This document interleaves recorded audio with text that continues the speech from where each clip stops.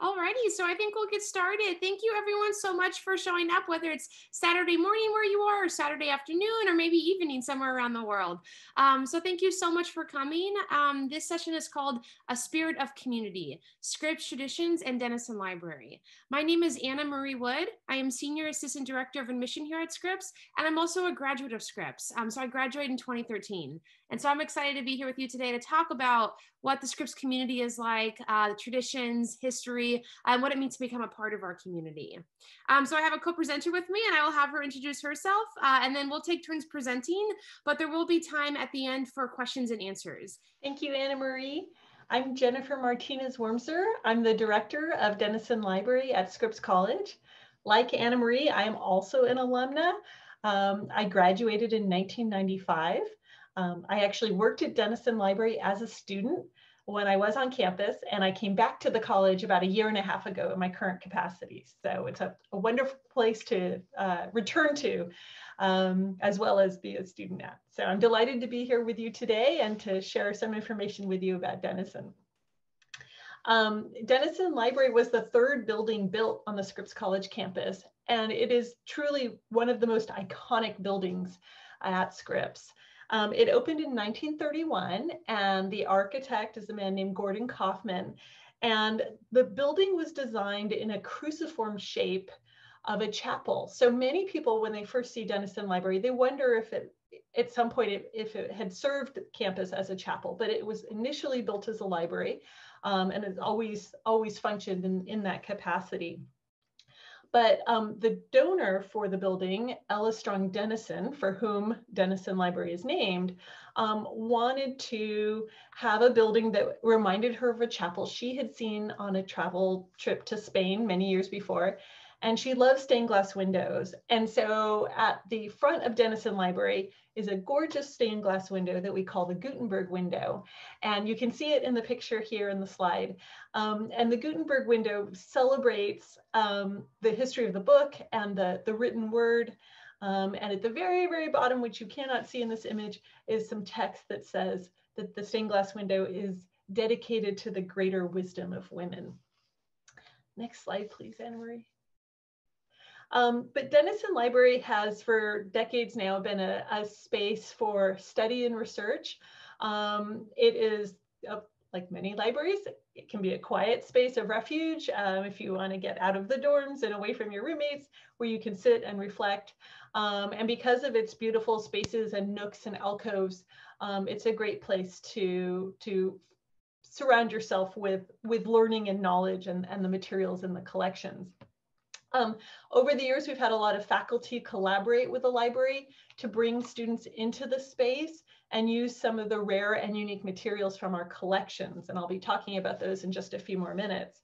But we really think of Denison Library as more than just your typical library. It really is a laboratory for hands-on learning with and about rare and special collections materials.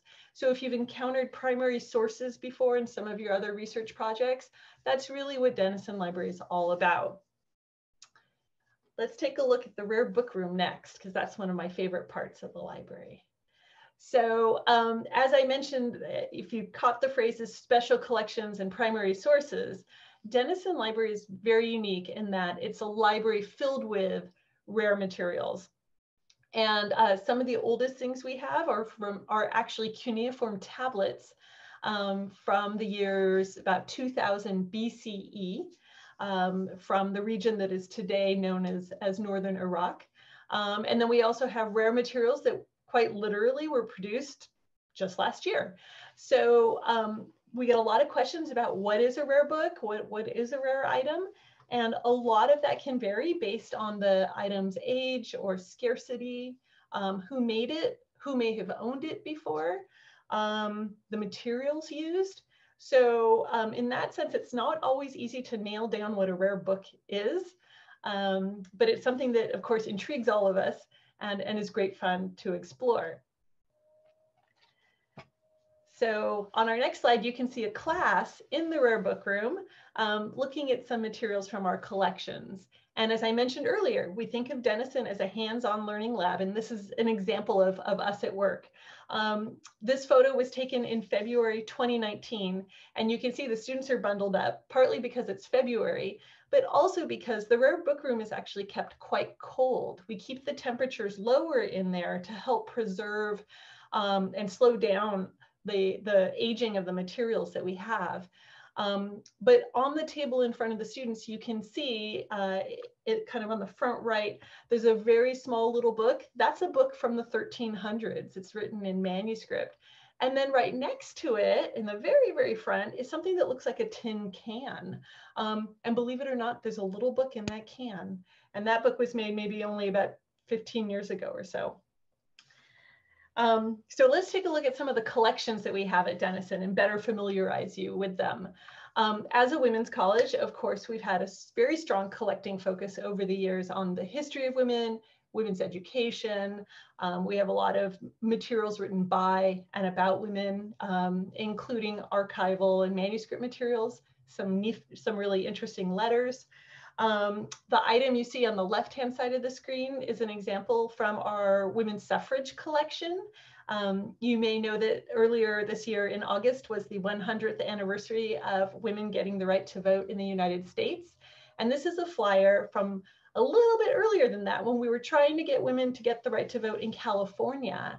And women actually got the right to vote in California earlier than the nationwide authorization of the 19th Amendment. So this particular flyer is in Spanish. It's from 1911, and it's wonderful because, of course, it's in Spanish, and it shows the variety of prospective voters that people were thinking about in California at the time.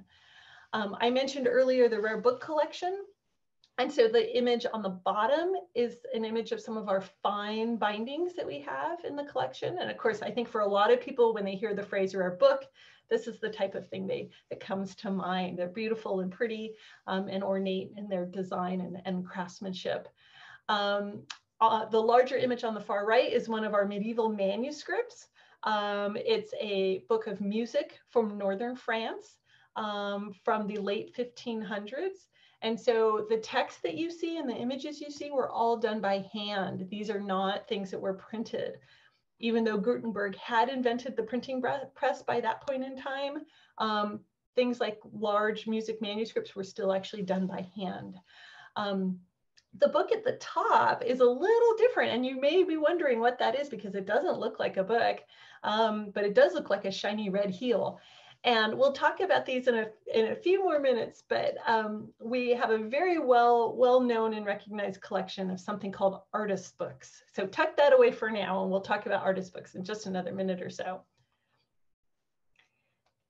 Our next slide actually shows books that have been made by students at the Scripps College Press. Starting in the 1940s, Scripps College began a letterpress printing program. And so over the years, we've had students make their own books, make their own posters and broadsides. And these are examples of some of those works that students have made over the years. And at Denison Library, we have a full collection of the materials made by those students. And this image shows some of our artist books. And I mentioned those materials before. Artist books are really very, very different and a lot of fun. And by far, these days, they're one of our most heavily used portions of our collection because they really blend well with the Scripps curriculum. They're very interdisciplinary in nature. There's a lot of interaction and exploration in these materials. And what an artist book is truly an immersive experience in which the artist is using the form of the book to provide a vehicle for exploration of that subject. So looking at these images, you may find yourself thinking, well, that doesn't look like a book. I've never seen a book look like that. And that's okay. But they are books. And some of them come apart in pieces. Some of them fold out. The two on the bottom row, the lower left and lower center, are what we call accordion books. They literally unfold like an accordion instrument. But these are ways that the artists have chosen the book format to explore their subject in kind of an alternate, again, hands-on, immersive experience. The one on the lower left that looks like a star, that's actually multiple sections that fold flat like pages, but when you open it up and put them together, it creates a structure that looks like a house. Super fun, super fun. On to the next slide, please. At Denison Library, we also have the archives of Scripps College. And because of that, that means we're sort of the keepers of the traditions at Scripps, which is a great honor and a delight to be a part of. So you may already be aware of or familiar with Ellen Browning Scripps, who is our namesake and founder of the college. She was born in 1836 and died in 1932. Unfortunately, because the college began late in her life, she was never actually able to come to campus. But the very first class, which graduated in 1931, did go and visit her at her home, and she served them cake. And so you can see an image of the first class on the right in the slide here. And so when they started the college in the late 20s, they were really envisioning a campus that would stop at 200 students. They felt that was enough. And so I think that Ms. Scripps would be very pleased and intrigued to see what the campus is like today with just over 1,000 students, and how dynamic it is and how much it has grown, and how the curriculum has also shifted and changed over the years. But again, part of those archives is tracking that history of Scripps, tracking those unique stories of our faculty, of our students, and then of course as alumni later in their lives and the accomplishments that they have. And this last slide that I'm going to share with you is by far one of my favorites, because of course, part of what we do at Scripps is nurture and share ideas and help our students grow. And part of our Denison Library tradition involves their walking through the library at two very important times in their career at Scripps, as students at Scripps. And Anna Marie will talk about that a little bit more in detail, but I wanted to share this one in particular because this is the North Loggia adjacent to the library, and it faces our lovely Valencia orange tree courtyard next to the library where students like to study. But they walk through this space and they walk through the library, and even though you cannot see it in the slide, the door they pass through has an inscription up above. And I found it very inspiring when I was a student at Scripps, and I still find it inspiring today. So I thought I would share it with you.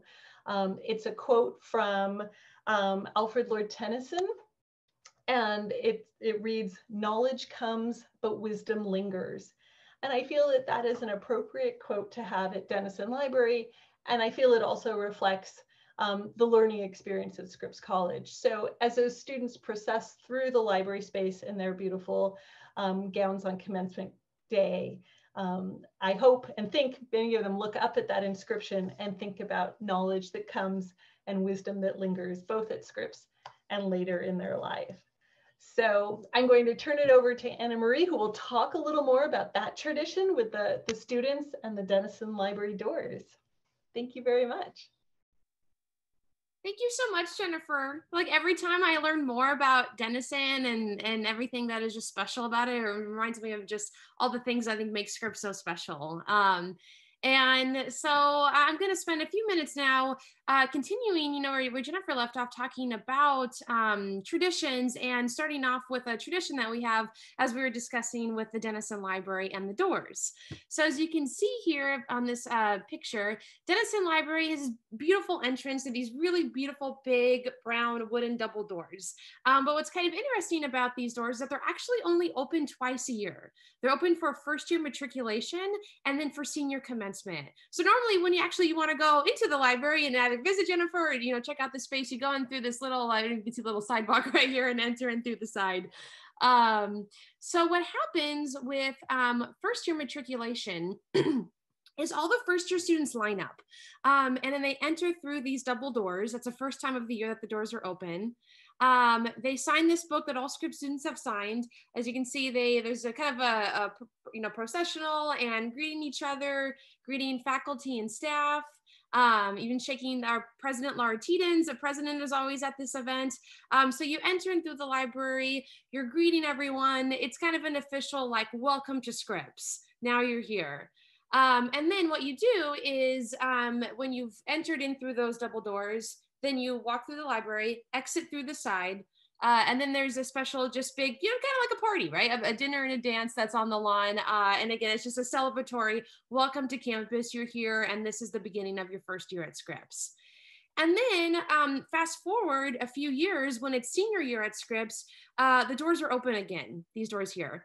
And you do the same thing, but in reverse. So you wear your seafoam green Scripps graduation gowns, you line up with your entire class, and you actually enter in through the side doors and then exit the way that you came in as a first year. And so this picture symbolizes the seniors exiting through the double doors that they came in as a first year student. And so what I love about this tradition is I feel like it really highlights this idea of coming into this community. And I think it's very symbolic too, that when you come into this community, your kind of official entrance or your official welcoming is through our library. So it symbolizes that you're going to learn a lot and you're going to grow a lot as a person, as a scholar, as a leader. And then when you're ready to leave Scripps and embark on the world, you just exit the same way that you came. And I think that that's just a really powerful and special way and symbolic way of tying the 4 years together really neatly at Scripps. And something that I also like too about and this is another photo of the seniors at commencement. And something that I like too about traditions at Scripps is that they're not set in stone. When you become a part of this community, it really is, you become a part of the story and the history and the future of the college. And so what's great about that is that these traditions can change. Not all of them have been around since we were founded, right? And students get to be really active in this process and change things or, spice things up a bit. And so I like to show this picture because a fairly new tradition that's been added to this idea of the double doors in Denison Library is actually something that happens in your sophomore year at Scripps. So I forget how many years ago, but sophomores started to, when they signed their major declaration form, so just some context, when you're a sophomore at Scripps, by the end of your sophomore year, that's typically when you declare your major. So you actually have the first 2 years at Scripps to kind of shop around and figure out what you want to major in, what academic subjects you like or what you don't like. I think also learning what you don't like to study is just as important as figuring out what you do want to study. So by the time you are ready to declare your major, you go to the registrar's office and you sign this major declaration form. And so sophomores over the last few years have been taking their major declaration form and taking a picture in front of the double doors at Denison Library and symbolizing, okay, now I know what I'm majoring in, and here's a way to celebrate that. So I like this picture because I think it just shows like how happy students are in that process. And again, it's this, the tradition started as your first year and your senior year, but why not add something in the middle, right? And then, so, we have traditions that happen, just a few times during your time at Scripps, like the Denison doors, but we also have traditions that happen much more frequently. For example, Wednesday afternoon tea. If you were just at the core curriculum session with Professor Winston O an hour ago, we were talking about how much we love tea. And he talked a lot about how he loved specifically the bread pudding at tea, which when he said that, I was like, oh man, I've been missing campus a lot, but I really miss campus right when he talked about bread pudding. So I just want to talk a little bit about Wednesday tea. And so it's a tradition that we have at Scripps, and it is kind of exactly how it sounds. It's a break in the middle of the week. Tea happens every Wednesday from 3:30 to 4:30. And what I love about tea is that typically if you have like a Wednesday afternoon class or something on Wednesday afternoon, usually there's a break. Oh, you're stop class. The professor will actually stop class and everyone goes to tea. I remember I had an anthropology class. So it was Wednesdays, I think, from 2:45 to 5:15 or something like that. But we always stopped at 3:30 so we could all go to tea together as a class. And so the idea behind tea is it's just it's time and space for the Scripps community to gather. Students, faculty, staff. You can mingle and just talk about how your week is going. It's also a really great way too to just, I think, especially interact with your professors on a more personal or like informal level. So you can see professors often bring their dogs, or also, you know, sometimes their children as well. And so just a great way to interact outside of the typical like classroom or office hour setting. That's what I loved about too, is being able to chat with my professors and other Scripps students and staff at T. And then T also usually has a theme too. So usually T is hosted by a different office or a different group on campus, or maybe there's some sort of, for example, this I believe is a research day where senior Scripps students presented the research that they did over the summer at T. And so students had different poster boards around the courtyard, and people could go up and say, oh, tell me about your summer research or what you did this summer. But sometimes you'll have, you know, for example, the study abroad office may host T. So you can learn about how to study abroad via Scripps. Or our SCORE office may host T. That's like our social justice hub. So you can learn about different events and programs and resources on campus. Or maybe, you know, the Outdoor Wilderness Leadership Club will host T. And so you can learn more about outdoor expeditions and things that you can do in the Southern California outdoors. So it's just a great way to learn more about the Scripps community, depending on who is hosting T. And this slide here thing again shows, you know, what's great about Scripps is, you know, we're thinking about our history, but also present and future. And T is something that has been going on. I think, Jennifer, I forget exactly how long T has been going on, but it's been going on for a while. I think since the beginning. This image is from the 30s, but I think it's been around for a long time.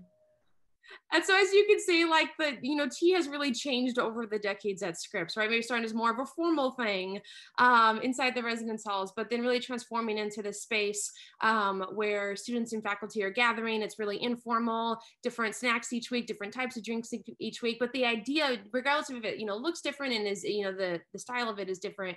The idea behind T is still the same, which is a space for people to gather, to check in with each other and see how the week is going. And again, just to learn more about our community.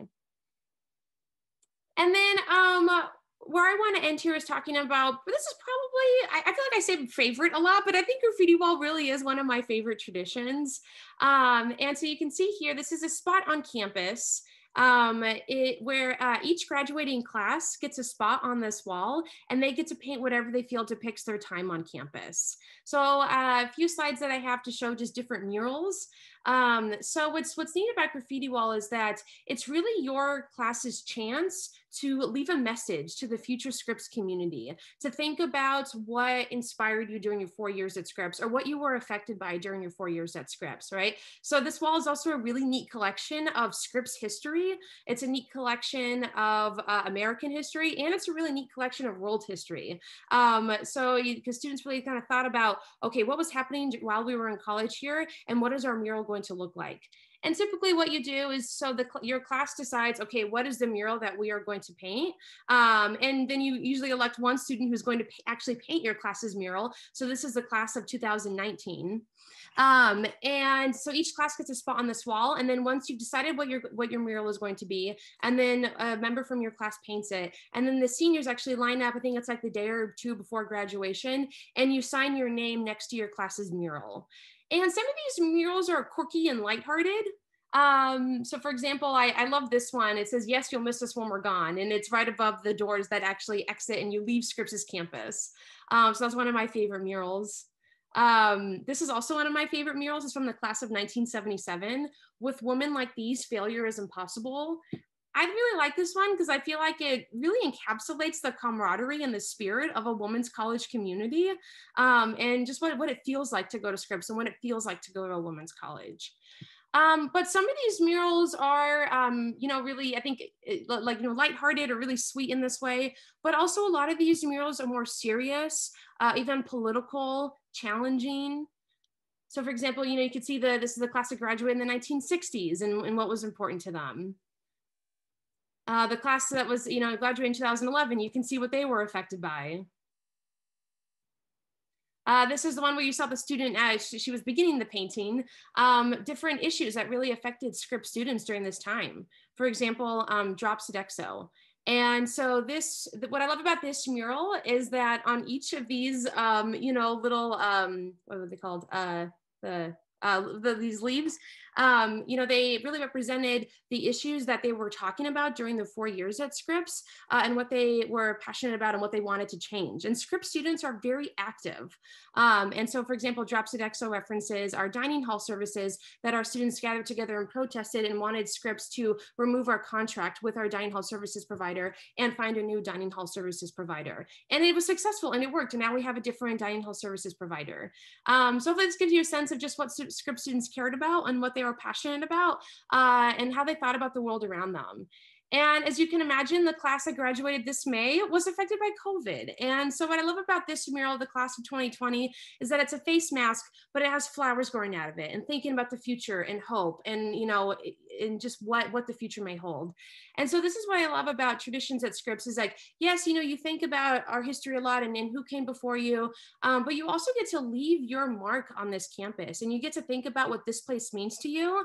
And when it's time for your class to do their mural, you get to think about what message do we want to leave to the Scripps community so we can inspire future decades of Scripps students to really think about what this place means to them.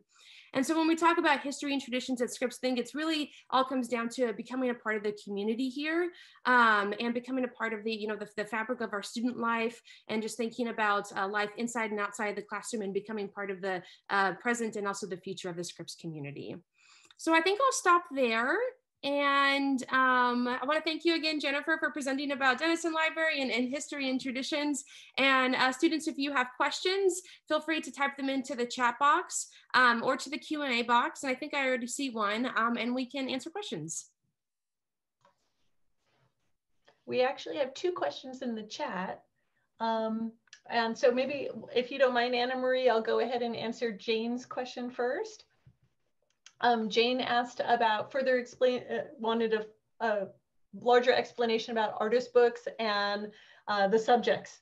And yes, I know you got a very kind of brief, high-level explanation of them, but I don't know if you were looking closely at those images or not. But the art, when I was talking about the topic and the format and the subject and how they blend, for example, one of the images that was an accordion book in the bottom center of the slide, if you notice, it was a little round one and it looked like a makeup compact case. And then the accordion book folded out of it. That's actually a book called Looking at Makeup.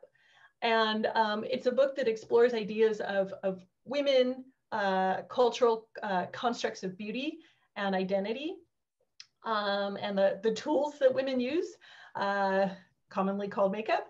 And so in this case, the artist has taken a compact that probably was purchased at her local, Walgreens or Target or something, and removed the contents and used that as the cover for the book. So again, an artist book is very thorough in its thinking. The other book with the red shoe, that's actually titled The Red Shoe Reader. And it's a book about all of the various historical and cross-cultural ways that women have identified with and used different types of footwear over the years, most of which can be quite damaging. And so that book has images of different types of shoes, whether it was related to foot binding in China or Marilyn Monroe and her high heels. And there are flaps within that book. So you may see the image of Marilyn Monroe standing in her high heels, but then when you flip the flap up, you will see perhaps an X-ray of a woman's foot and the bone structure and how it's been affected by wearing those high heels over a period of time. So there's an analysis and criticism within that publication, along with the text that goes with it. So again, they're very clever, and I think they're really interesting in terms of the thought process behind the construction itself. Thank you. We have so many questions now. Yeah, I was going to say, if you don't mind, Anne Marie, I'll start with the question from Jane about 5C communities and specifically about Denison, but then maybe you should answer about kind of the broader Scripps and 5C communities and how they interact. But Jane asked a question about the Scripps community and its blending with 5Cs. and asked if a lot of other 5C students use Denison.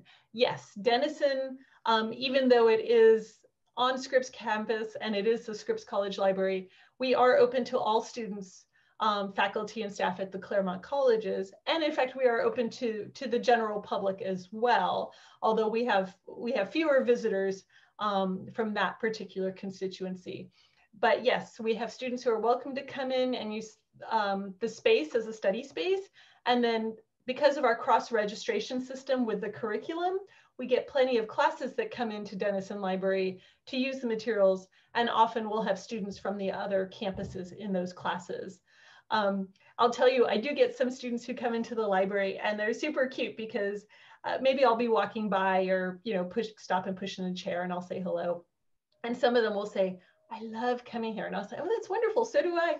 And then they'll kind of giggle and they'll say, but I'm from Pomona or I'm from Pitzer. And I'll say, that's totally fine. I'm glad you're here and you found the best place on all the campuses.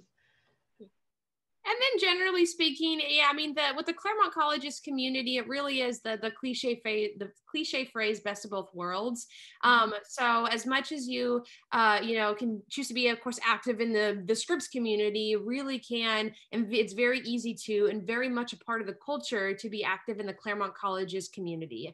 Whether that's what's, we have clubs and organizations at Scripps, but then there's also 5 college student-led clubs and organizations, in addition to cross-registration opportunities across the schools, athletic opportunities, 17 different dining halls and eateries across the schools. So in terms of the community, community at Scripps can be, just hanging out at Scripps and being involved in the Scripps traditions like we talked about, but very much so also being engaged with students from the other schools.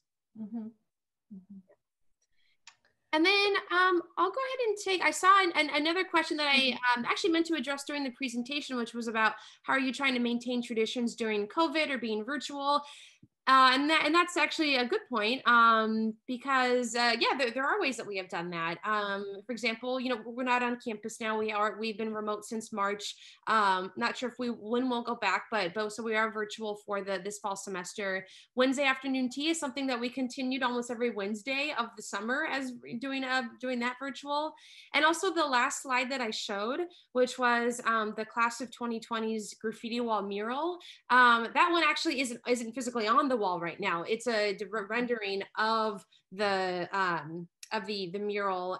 What I meant to say is there's on our website there is a rendering of what that mural looks like on the wall, but it's not actually on the wall yet. So we've been able to maintain some things.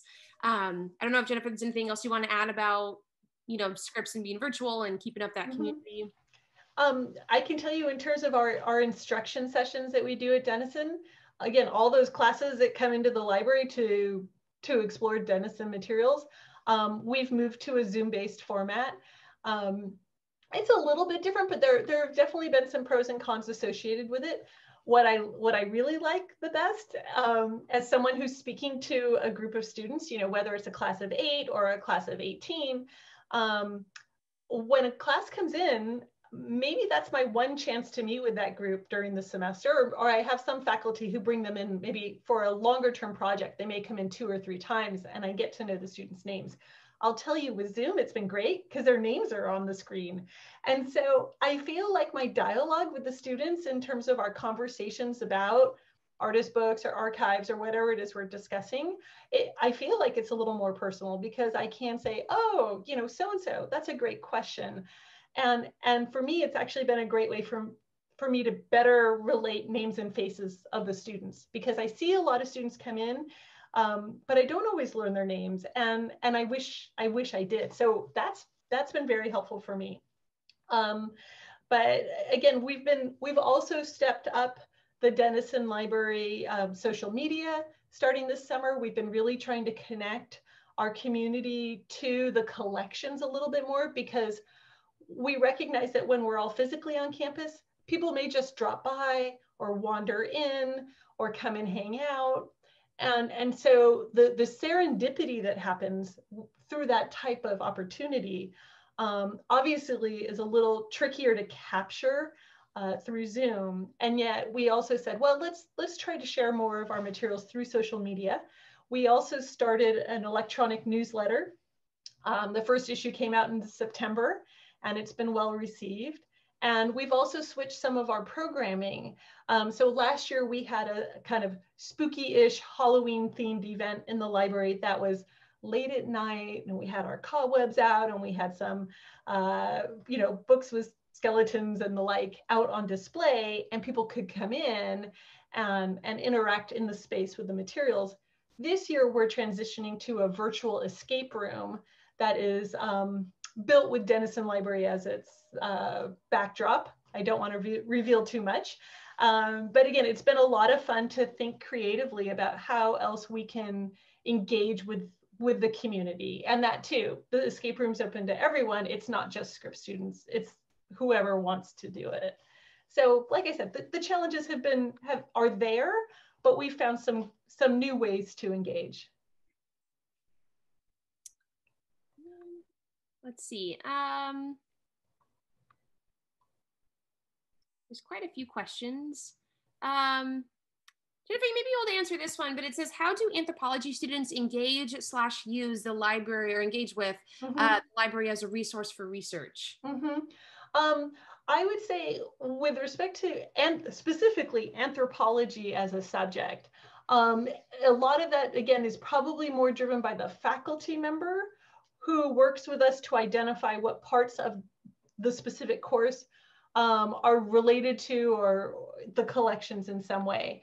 So some of that may be coming in and looking at books. Maybe they may be looking at books related to certain sites or certain locations in the world or certain cultures.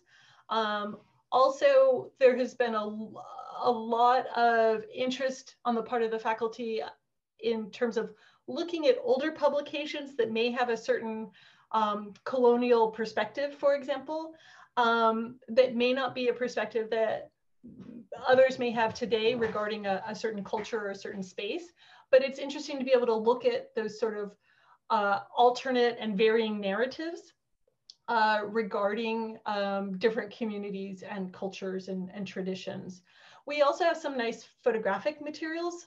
In fact, the Balches, Mr. and Mrs. Balch, from whom Balch Hall is named, have some fantastic photographs from around the world from the very early part of the 20th century. And we've been getting more interest in that particular collection. For what I would consider regular research, of course, the Claremont Colleges library is the student's primary go-to place for things like database articles and current academic publications for the subject matter, not just anthropology, but other subjects as well. These are fantastic questions. There's another one that can start, and then feel free to add. Are there many lectures or discussions held in the college that invite like celebrities in various fields, such as some philosophers or sociologists? So Scripps does have a variety of different speaker series, which I think quite a few of those we've been able to still hold virtually. We have Scripps Presents. We have Tuesday Noon Academy. We also have a Clark Humanities Museum. We have a Humanities Institute that invites speakers throughout part of that program. So yeah, there's a variety of people. I can speak, what comes to mind initially is the Scripps Present series, which invites various storytellers, musicians, policymakers, people just across various fields to either come to campus or to come to campus virtually and speak about their stories. Some notable speakers include Kevin Kwan, who wrote Crazy Rich Asians, Nancy Pelosi, Lena Waithe, the first Black woman to win an Emmy for outstanding writing in the comedy series. There's also Michael Barbaro. If you like podcasts, he does the New York Times The Daily podcast. So just a lot of different people from different fields sharing their stories. So I don't know if there's anything else you want to add about speakers. And I'd say the slightly smaller scale ones that are still out there are a lot of department level speakers as well. So we'll have faculty members who will invite a colleague or someone in their field to come and give a talk. The EU Center at Scripps has a speaker series as well. I attended one earlier this month on Black Lives Matter in Europe that I thought was really interesting. And again, I think that there's a lot of initiative on the part of the faculty and a lot of opportunities for speakers to come to campus.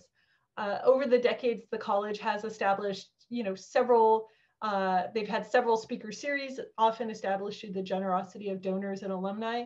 So we know, for example, every year in February, where there's an annual Sojourner Truth Lecture, often focused on Black women, and that has been going on for many decades. So again, depending on the subject, like we had an inquiry about anthropology earlier, there could very well be an anthropology lecture somewhere on the Scripps College campus, or again, at another college campus. And that's, I think, part of the great fun and variety of that broader Claremont community, is that you can go to a lecture in the afternoon that's being held at Scripps, but maybe that evening you might go to a dance performance at one of the other campuses. And I've been pleased with how they've even managed to do some of the performing arts performances during our closure time of COVID. So I believe there's a musical performance tomorrow afternoon that's 2 faculty members, for example. And I just included some links in the chat in case you want to further look at some of these resources and virtual events and things. Mm-hmm. There's a question that says, would you be able to talk a little bit about Scripps' small grade sizes? How does that factor relate to Scripps and the consortium as a whole? Yeah, I can start out with that question. Scripps is, we've definitely grown since when we talked about the original size of the college capping at 200. We're just about 1,000 students. Each class year is really going to vary. I'd say it's around 300 students. So we are a small college. With the Claremont Colleges together, I believe it's about maybe 7,000 students. So it's a fairly, small but mid-size university setting. So that's again where the cliche phrase comes into play, the best of both worlds, because Scripps maintains its identity as a small college with the benefits of everything that comes with, right? Access to research, small discussion-based classes, knowing your professors, things like that, knowing the people in your year. When I was graduating from Scripps, I don't know if Jennifer, you felt the same, but I didn't know everyone in my class. It's impossible to know all, 300-ish people, but I felt like I could recognize most people. And there was only, I feel like, a few people where I'm like, oh my God, who are you? I don't know who you are. So again, small school, but what feels bigger is when you have the opportunities across the Claremont Colleges too. Mm-hmm. Mm-hmm. And I would say when I graduated, I think we had maybe about 160 or 80 in my graduating class. So I really did know everyone. And again, I think that's where that sense of community comes. It's not so small that you feel like you're all in each other's business. It's large enough. There's a lot of variety and a lot of people that you can meet across the colleges. But you do have that shared sense of community and experience with your fellow Scripps students. And even if they're not in your major, or even if you never lived in the same residence hall, maybe you had a core class with that student, or maybe you did an intramural activity with someone. So there are lots of opportunities to get to know other students in other contexts. And I always appreciated that. So I think we probably have time for one more question. There's one about the importance of the tiny book inside the can. And then there's also a question about, is there work study available? So if you want to just give me a yes or no, Jennifer, if there's a work study available at the library, and I can type that out. I can do both. Those are both easy questions. Yes, we still hire student workers, thank goodness. And yes, we have work study students. And we're very pleased, actually, this semester, even with our remote COVID environment, we were still able to hire some work study students who are working remotely for us as I speak. So yes, student employment is an important part of Denison. The little book inside the can, so cute.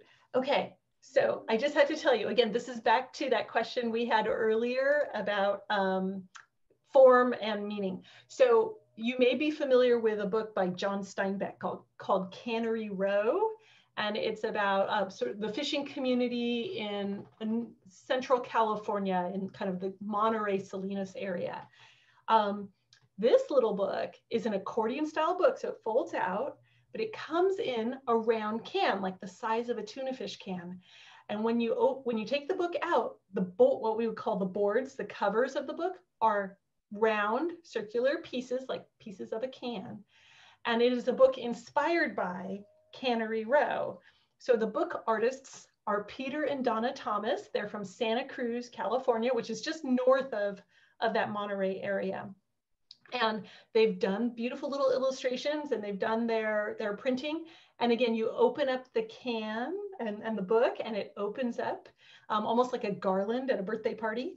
And you see their lovely little illustrations inspired by Steinbeck's Cannery Row and that region of the Central California coast. And so I'm not truly allowed to have a favorite because everything's so marvelous, but it is truly on my, top 10 list of fun books at Denison. So I'm glad you asked about that. Awesome. Well, thank you so much for this. Thank you so much for coming to the session, everyone. Thank you, Jennifer, for presenting and answering all the questions. These were fantastic questions.